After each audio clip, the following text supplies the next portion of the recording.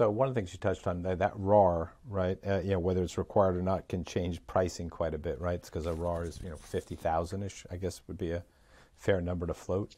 Um, Yep. if somebody just generically said to you, "Hey, we're thinking about going FedRAMP moderate because that's the most common one. We're going to deploy in AWS or Azure, so we know that a lot of the physical security controls are being taken care of." Would you care to guess, what would be just a ballpark range of estimates you would tell people to set an expectation for? I set an expectation of somewhere in between 500,000 and 1.5 million in your capital outlay across the whole process. Now that includes reserves. It includes both the RAR, the readiness assessment, and your full assessment. Now, one of the things to note is that the first assessment that you go through is the most expensive, Right.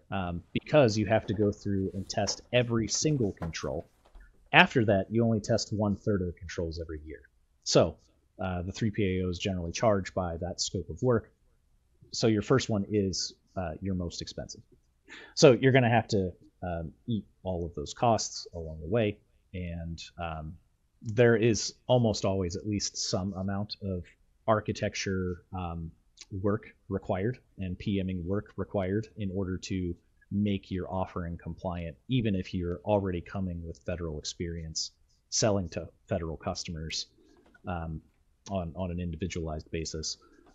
There's still some architecture changes required.